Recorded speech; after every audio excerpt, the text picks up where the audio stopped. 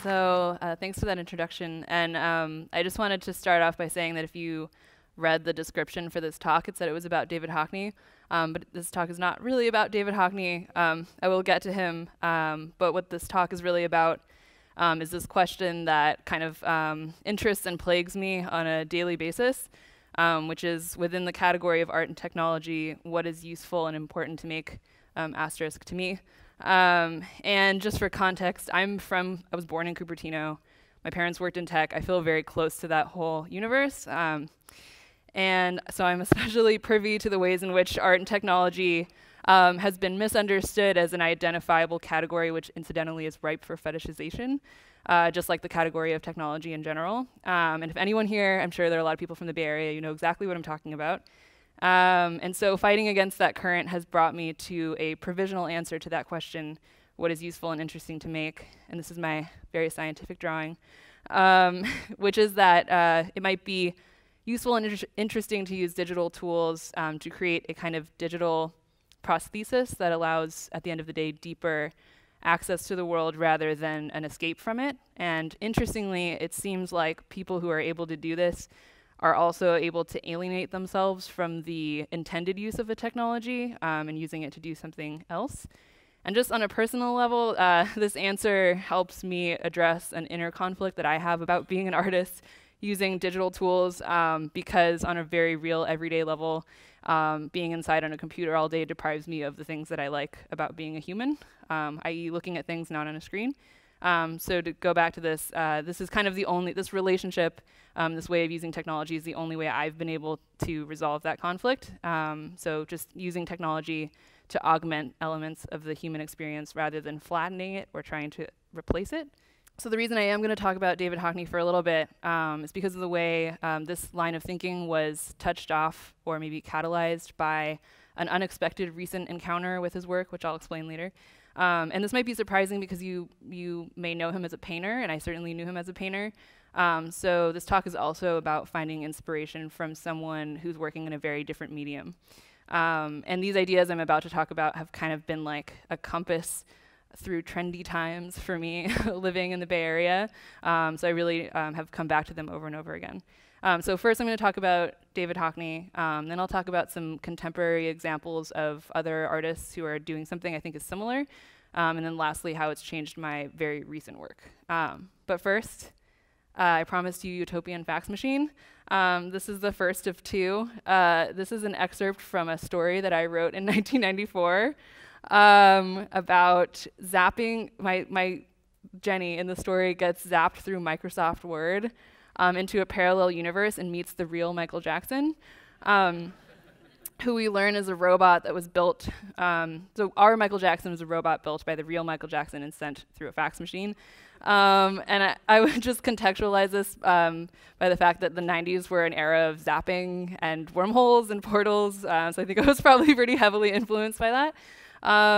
But I think it's interesting just as an example of the way children, but also people like artists or people coming from outside of a very familiarized maybe relationship with technology tend to approach things in very strange ways and imagine really weird uses for them. And it's also an example of my early and continuing obsession with portals. So things that I was really into as a kid were the closet that leads to Narnia, the laser in Honey, I Shrunk the Kids, this room in Time Bandit that grows a hallway that leads to the Napoleonic Wars, and the magic school bus that lets you go inside a body. And I think it's important to note that to me, it was the more banal, the better. I was more interested in a secret thing in a room that went somewhere than getting in a spaceship and going to outer space. I really liked thinking about the alien surface of a Cheerio, or that you had to walk through some coats to get to Narnia. And I especially liked the idea that there are limitless perspectives on everything, and what we find when we inhabit those will always be surprising. And so it's maybe, it follows from that all of the work that I've made engages in some way with that idea. So these are from my satellite collections series, which is composed of pieces of Google satellite imagery cut out and collaged together into these collections. And the point here is for people to see how strange and specifically human these things are that we look at in an otherwise everyday context.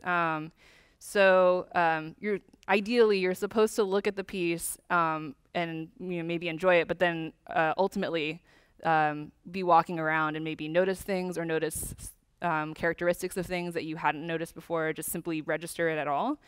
And so the aim is really to just visually take things less for granted. I really love satellite imagery, but this work is not about satellite imagery to me at the end of the day. It's about your experience after looking at it.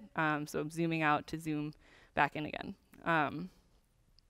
That's my way of saying that I'm interested in art that, sometimes I say art that ends outside, but it doesn't have to literally be outside, but art that ends IRL, like that has an endpoint that exists in the world and your experience of the world. So getting to David Hockney, basically what happened was earlier this year, I was asked to give a lecture at the De Young in San Francisco about David Hockney because they had a video piece, which I'll show in a minute, and that was considered digital art. So they wanted a digital art person to come and talk about David Hockney in that piece. And I kind of freaked out because I didn't really know anything about David Hockney. I wasn't super interested in David Hockney. I was like, that guy's a painter. I'm a digital artist and like really a painter's painter. And so I didn't really know what I was going to have to say about him.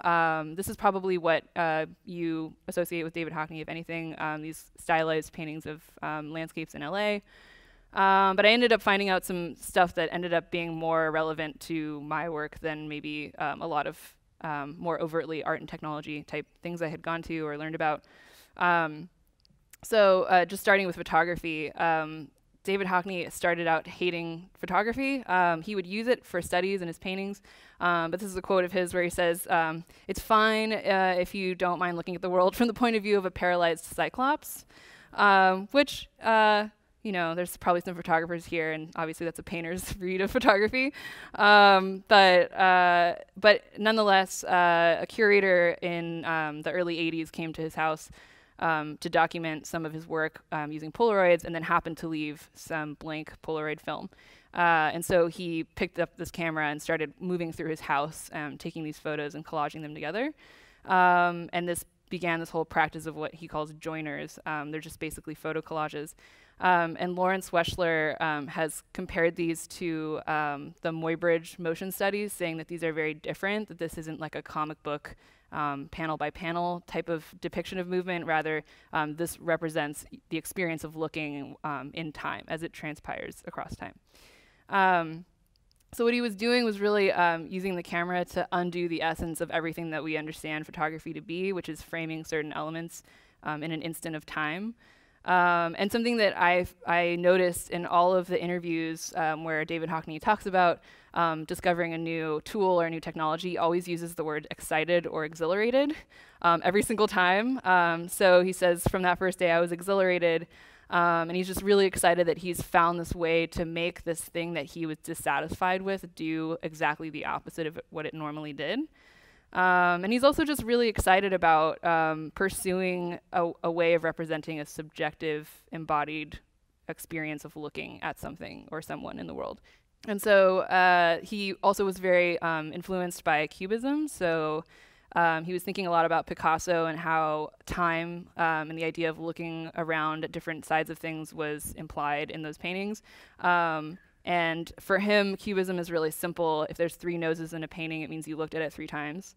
And he says a lot that Picasso is not, there's nothing about what he's doing that's distorted. If anything, naturalism is distorted. And so one of the examples he gives is he compares these 2 paintings and says that in the first painting, because of the way perspective works, you're a voyeur. And there's something actually about that that's quite unnatural. And then the second one, you're kind of in the space, you're in that time, and that is how we actually perceive things. So to him, this is more realistic. And so he was very interested in capturing the act of looking in what he was depicting itself. So in this piece, you can not only see this Zen garden, but you can also see his system of looking, where he takes one step, turns, takes a row of photographs, takes another step, turns, takes another photograph.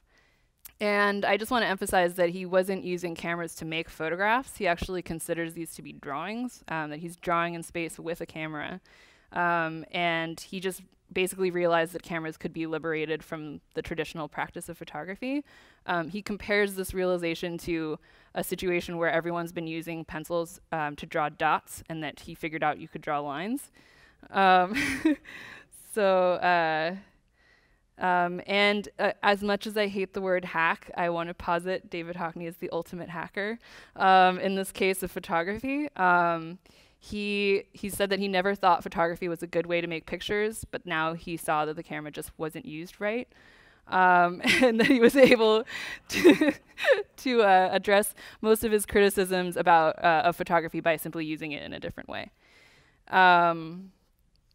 And again, just to come back to this idea of the role of the viewer, this is, I don't know if you can read in the middle here, but this is a photo collage of a kind of lookout point in Zion Canyon that says, "You make the picture," which was the name of an exhibition that he ended up having.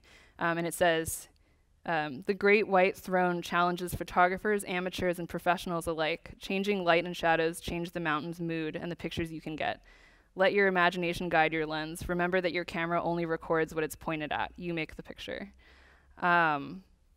And so part of his interest in the viewer's role in constructing what they were looking at and constructing like a perceived present was this idea that he had that he would refer to as reverse perspective, and this obviously has a lot to do with Cubism. But he was very interested in researching the invention of one single vanishing point kind of perspective and trying to undo that.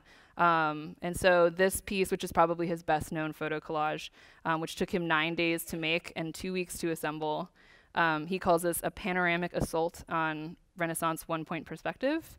This is a comparison that he makes in this little video I'm about to show, comparing this kind of traditional one-point perspective to something like a Chinese scroll, where the Chinese scroll doesn't have a single vanishing point.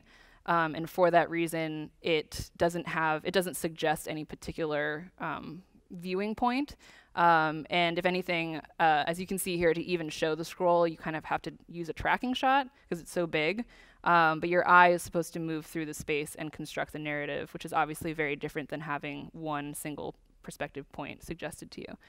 So here's a little video of him explaining that. The Canaletto, in a way, belongs to... There's a picture like this. If this is the frame and the edge, here's a horizon, here's a road. The observer, the viewer, is an immobile point outside the picture. Here, this is the viewer.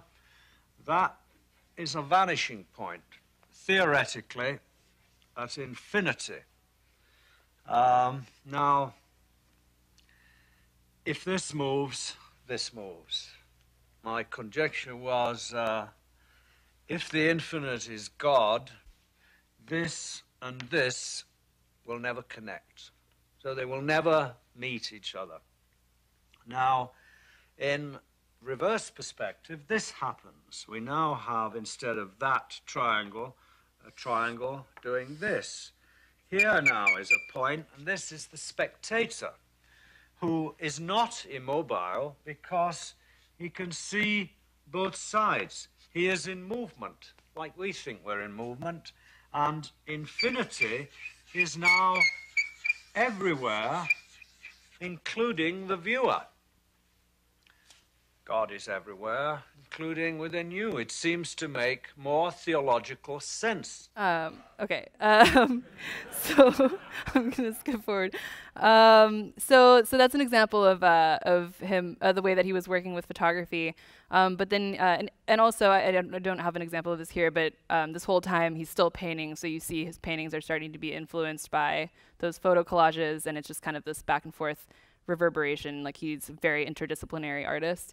So later on he discovers photocopiers. And again he says, when I made the discovery of how to use copying machines to make prints from no pre-existing image, I was very, very excited. And so he's excitedly making these prints, and what's really interesting is he was approaching the copier as a painter and a printmaker. So he not only had to learn to paint in a certain way to get this to work, but he also would run the same very nice quality paper through the same copier, sometimes up to 12 times. He at one point worked with technicians at Canon in Japan just to create a yellow that no one had ever used before. And he says people said they were just bad printing machines, but I think there's no such thing. And then he discovers fax machines, just like in my story. And the thing he got excited about here was the idea that you could send these to people instantly, which it's hard to remember now that that seemed very magical, but it is, and it could be. And I guess what I mean to say is he recognized that what was magical about the fax machine was simply its ability to connect people, but that desire to connect other people is actually really old.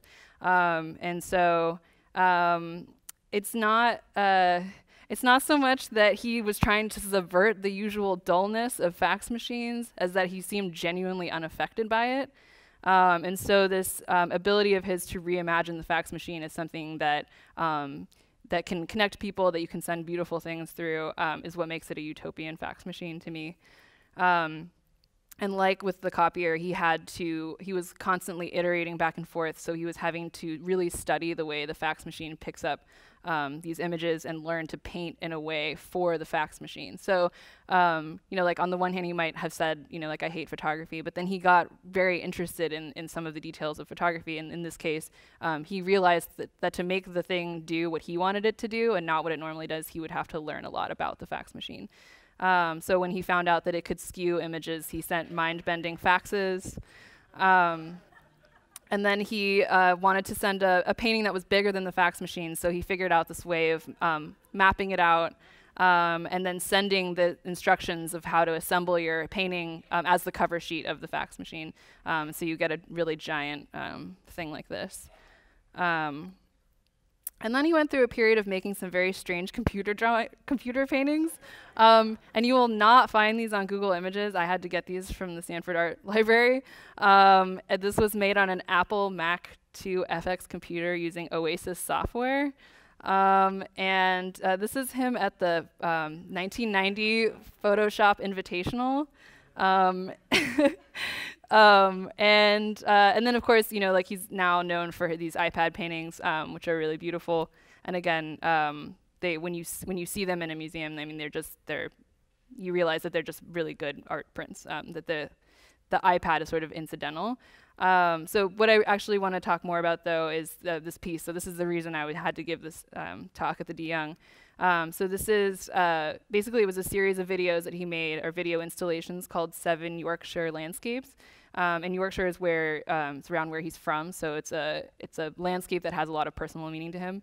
And what it basically, if you haven't seen it, it's a grid of monitors that are all playing. Each one is playing footage that was taken from a different camera that was mounted also in a grid on the side of a car. So kind of weirdly like Street View, but very different. And it looks here like it's a continuous image, but it's not. There's actually some disconnection between the panels. So it kind of tricks your eye into looking at everything really closely. It also means that you have to attend equally to each panel. It suggests that there's enough to look at in each panel. And so it's really hard to find videos of this. So this is like some person's kids hanging out in front of this installation. But in a way, it might actually help illustrate this point that it's really strangely engaging, even though it's moving really slowly. And he said, this is a quote from Hockney, "The composition stays the same and you just slowly go past a bush. There's so much to look at that you don't get bored. Everybody watches because there's a lot to see. There's a lot to look at." And then he compares it to TV, saying, if you show the world better, it's more beautiful, a lot more beautiful. The process of looking is the beauty.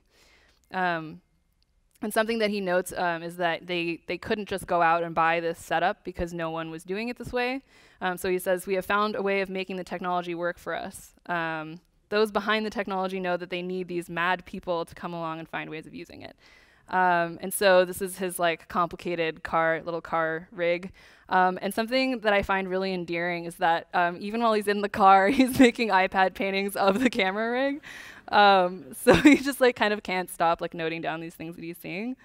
But something I think is the most important to me about this is after the talk, I talked to some of the docents about kind of hanging out with this piece and also talking to visitors about their experience with the piece.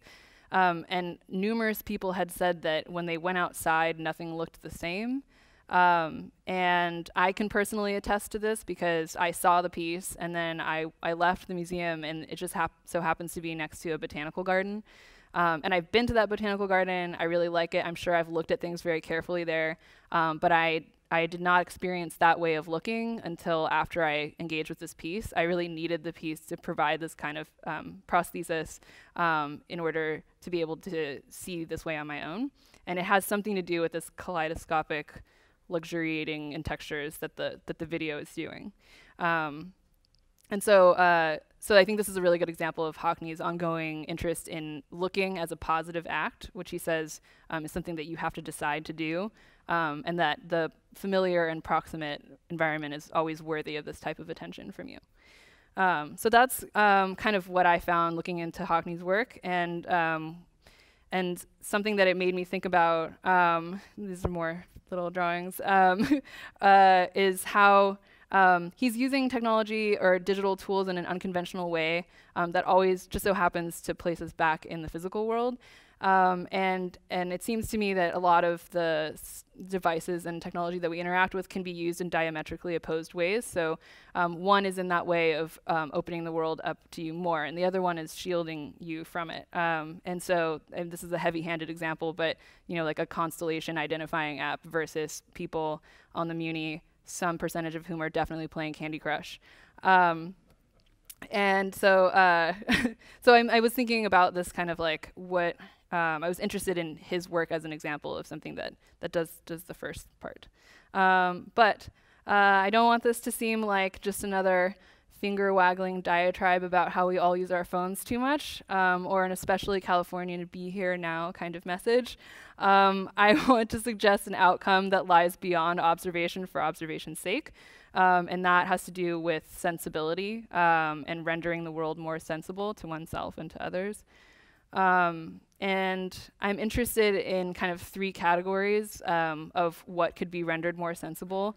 I think probably Hockney's work is only dealing with really the first one of these, so I want to show some examples of the others. But these are kind of like layers of experience that can be rendered more or less sensible through experiences with art and other things.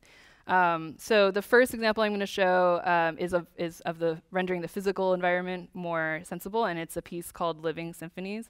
I'll just let the video explain this part.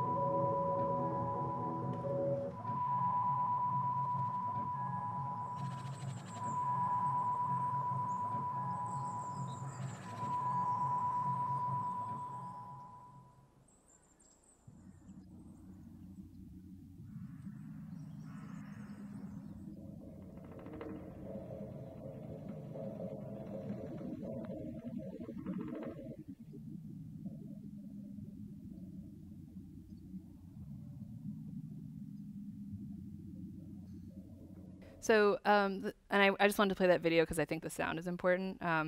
But the thing that I really love about this piece is how utopian the documentation is.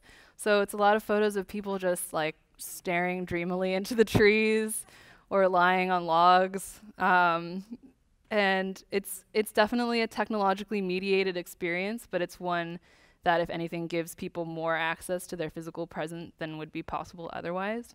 I think it's also important in this case that you have to physically go there to experience the piece. So that's an example of that first category. The second category My example for this is a piece by Camille Utterbach called Entangled, and it was commissioned for the Contemporary Jewish Museum last year. And as you can see here, it's basically a set of scrims that people can interact with on either side. So what you're doing in front of the scrim that you're in front of is changing what's showing up on that scrim, but it's not necessarily it's what you're doing in front of your screen is not affecting the other screen. And so there's a complex interaction between what you're doing and what the other person is doing. But what you're doing also, after you leave, kind of stays there a little bit, almost like condensation, and then slowly and organically kind of goes away. So when you walk up to the screen, what you're seeing is affected by the person that was there before you. Also, it's a bit hard to see here, but the pattern is made up of these kind of like subtle motifs of, sometimes you'll see like earbuds or computer cables. And Camille has said about this that I was thinking about this idea of how entangled we are literally with our technology, but how hopefully this piece entangles you more physically with people in the space. And she also says that obviously in this case, the effects of your actions are constrained visually to this piece, but that you would extrapolate outward from that and ask, how are my actions affecting all of the systems I'm part of as a human in a society? And then as an example of a piece that renders what I'm calling the historical dimension of the present more sensible. So being able to think of the present not as this kind of like given thing that's just like, it's just Tuesday and it's just another day, but really like starting to think about how that's a historical moment, just like any other moment, is this piece by Erica Molesworth, which I'm going to have to talk over for the sake of time.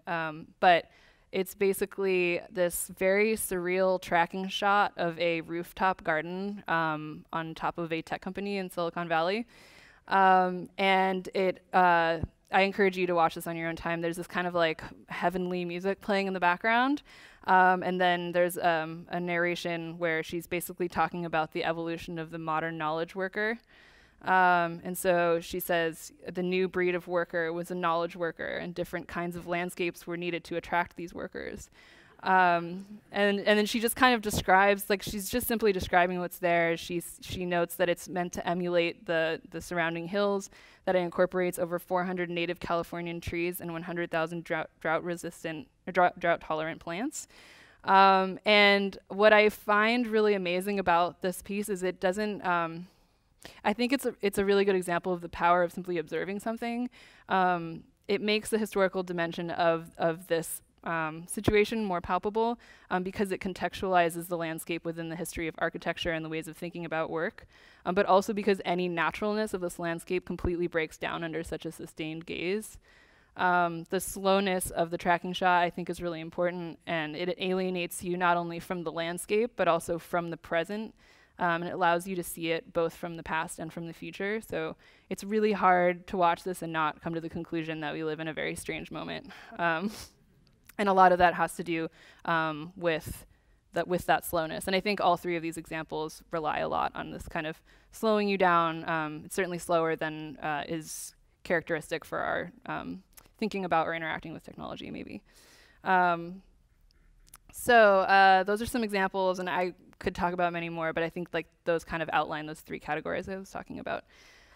So just to talk about how this has affected my very recent work, I'm going to criminally shorten my explanation of this particular project just for the sake of time, but if anyone wants to talk trash with me literally afterwards, I'm here. But last year I was an artist in residence at it's a resource recovery facility, which is Recology in San Francisco. It's really great. If you live in the Bay Area or you're passing through, you should definitely go on a tour. So they've had this long-running artist residency program, and my approach was to run the one-person Bureau of Suspended Objects out of the studio that I was given for 3 months. And the Bureau of Suspended Objects has only one goal, which is to archive as many objects as possible. So what this meant for me was going into the pile, as we called it, and picking up objects out of this indistinct mass of recently discarded objects, with my shopping cart, which I was given. So this is a normal day with my shopping cart. And so I would take these objects back to my studio. I'd photograph them from various angles. And then I would spend what ended up into the residency becoming like an untenably long amount of time researching each object. So that meant where it was manufactured, when, why, what is it made out of, what does that company make now, do they still exist, can I find street view of the factory, why do people like this thing, what are the product reviews, is there a TV commercial, like what was it worth then, what is it worth now, like just every possible question. So I would end up with something like this for 200 objects. And so all of this information, I was just doing this over and over again, day after day. All of the information ended up on a website. This is kind of like a good example of the amount of information. And the website's actually better because it has links. You can go and watch the TV commercial, or you can go look at the factory. But it's also in a book, just for the sake of archiving. And so, I mean, you can probably see there, like, what that has in common with the satellite collections is just kind of staring at something for so long that it becomes very strange, and really not taking things for granted and really thoroughly questioning something that seems banal or everyday or that you didn't even notice. And just using the decontextualization that's already happening in the dump as an opportunity to do that. And this is like leading up to my research into Hockney's. I had this problem with my exhibition, which was basically that it ended up being a lot more about technology than I wanted it to be. I wanted to use it, but the point of it was supposed to be to think about the objects. So as you can see here, people are like scanning various things. I know that no one uses QR codes, but it was the most efficient way for me to let someone walk up to an object and scan it and then read all of the information about it and like look at the factory or whatnot. So you could, just treat it like a library, and you could go and scan things and read about them. I also used augmented reality to show the new versions of objects overlaid on top of them. And I think it's important to note here that I used Layer, which I don't know if anyone here has used, but it's supposed to be for advertisers. So it thinks that this is my ad campaign and that the things showing up on top are my advertising content, which I especially enjoy using for trash. Another thing that I used it for was this, you could scan some of the prints, like these are all the things made in Asia, and then it would show you like where all of those things were from. But this is actually a really good example of this problem that I had, which was I guarantee you no one read any of those labels. And I don't really think that people were looking at either the images on the wall or the ones that were showing up on their phones. I think the message ended up being, this artist used augmented reality, that's so cool. And it was so annoying because I had done all this work to make someone have a different experience of an object. And it ended up really being more about this than anything else. So that was kind of the issue that I was dealing with, and that's why I ended up being so inspired by this, by Hockney's way of using technology without fetishizing it. Around this time, I also had a very fateful encounter with George Perec.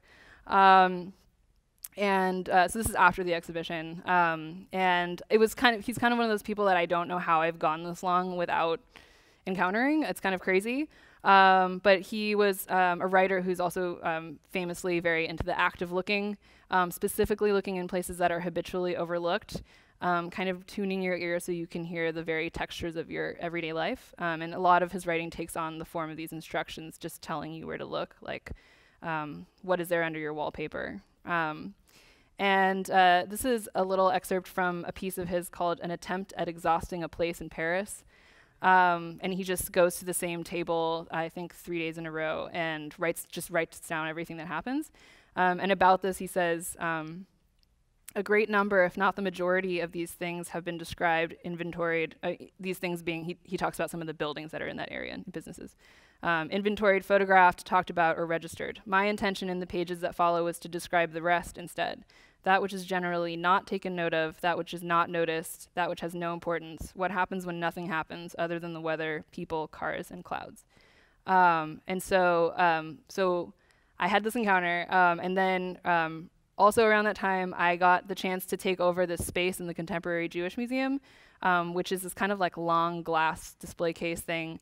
Normally looks like this, and they give it to one artist and one non-artist, whatever that means, to collaborate. And it's based on the Jewish practice of Havruta, which is two people reading the same text and debating it. And so I was given this space, and they said I could collaborate with whoever I wanted.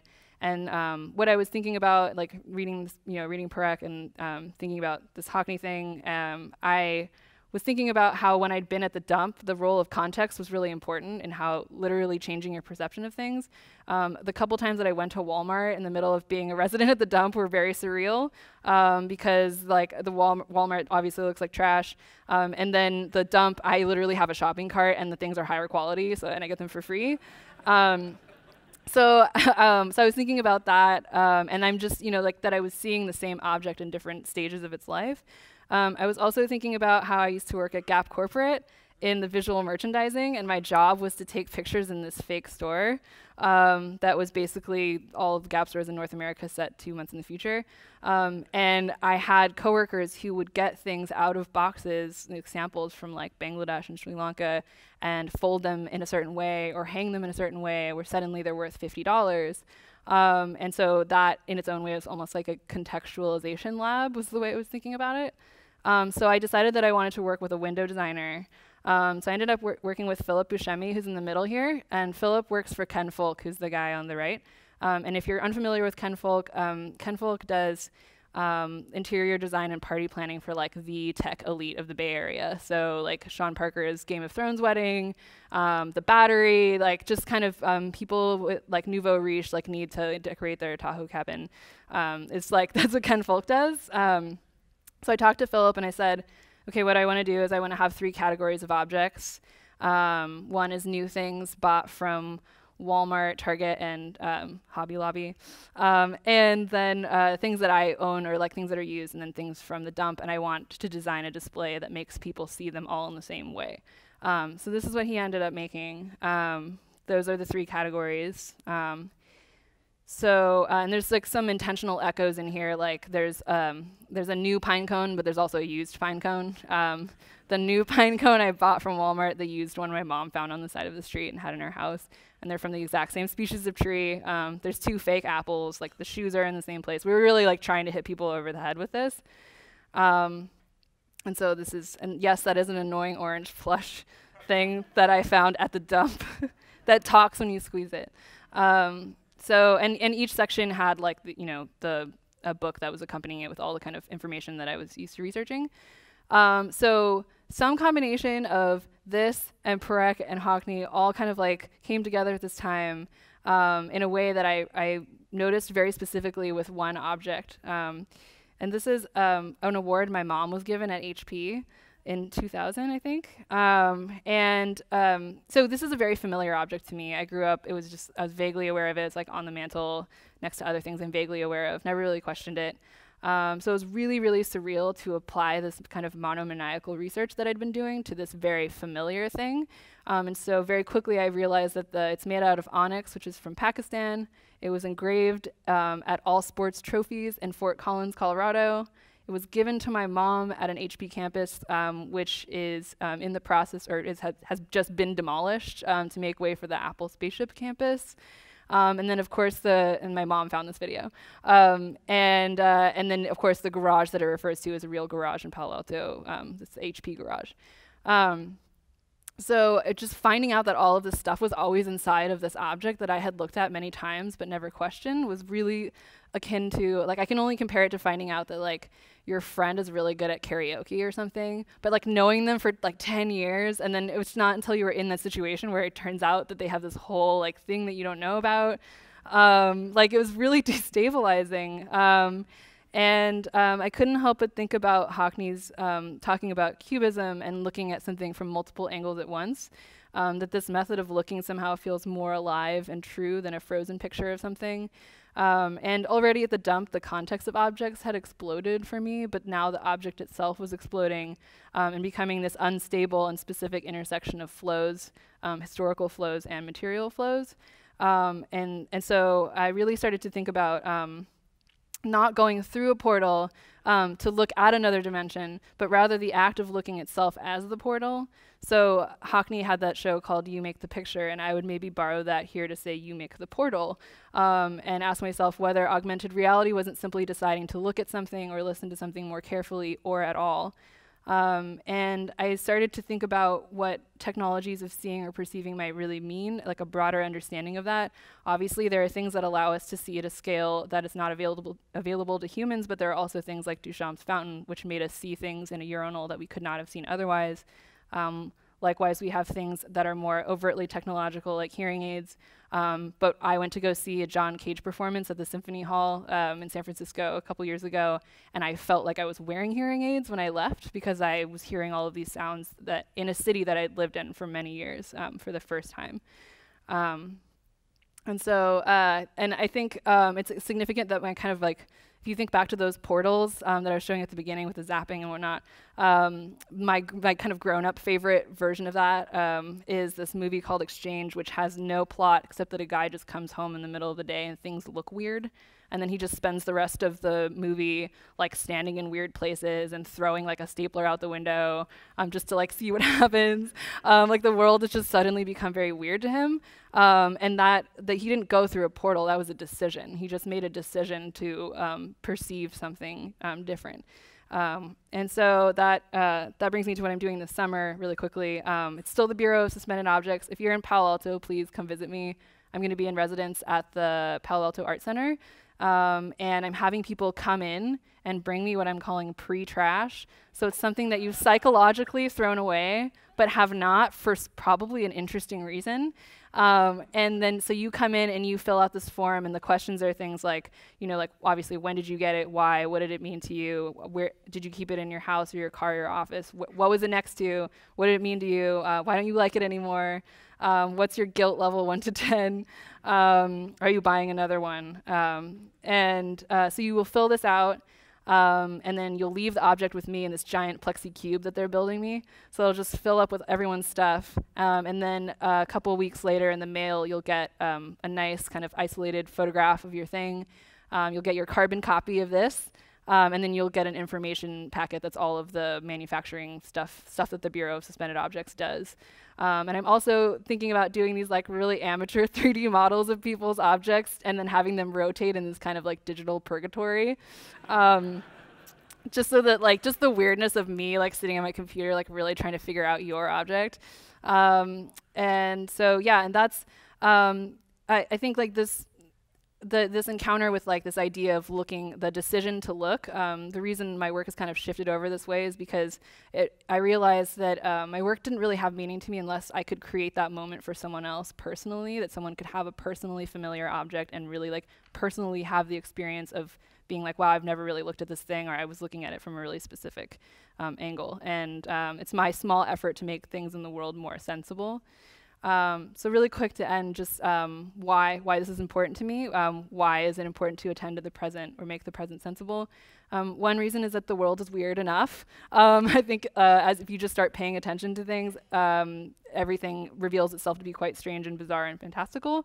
Second is that we are responsible to the present and we're responsible to each other in the present. And so there's something about the way that we currently use technology that bothers me. It kind of denigrates the present in favor of the future, and the future is always imagined as something abstract that's far away with other people somewhere else. And that's just simply not true. This is where we live. We are here. And then lastly, I really truly believe that a study of the present is a study of the future. I don't think, like I said, I don't think the future is this abstract thing far away. I think the future is literally constituted of new perspectives on the present, on things that are around us right now. And this probably explains why, as is clear by now, I'm more impressed by novel uses of familiar technology than familiar uses of novel technology. And also, not only in seeing technology differently, but using technology to see the world differently or more. So that brings me back to the title of my talk, Utopian Fax Machines. Hockney, something I found recently that Hockney said about this was that the fax machines seem to have, quote, an aspect of high technology that brought back intimacy, which to me is the only reality. And so I just wanted to suggest that all machines are potentially utopian depending on how we use them, and insofar as they help us to see and access utopian possibilities that already exist here among us in the world. And that we ask ourselves as makers, users, and consumers of technology, is this making me more or less alive? Is this putting me more in the world or taking me out of it? And so just as one last Hockney quote, talking about a very different type of technology, which is a car, I just want to read you something that Hockney said about convertibles. So it's not the journey that counts, or it's the journey that counts, not the destination. In the 60s, American car manufacturers for 20 years never made a convertible car because Ralph Nader said they were unsafe. A lot of people thought it was right to stop making them, and I pointed out that this argument is terrible because what he's saying is that the destination is more important than the journey. He'll get you there safe, but you'll be in a tank, sealed. Well, I'd like to look at the trees on the way. I want to enjoy the journey because I know perfectly well what the destination is, oblivion. So meanwhile, I'd like to be able to see the world. Thanks.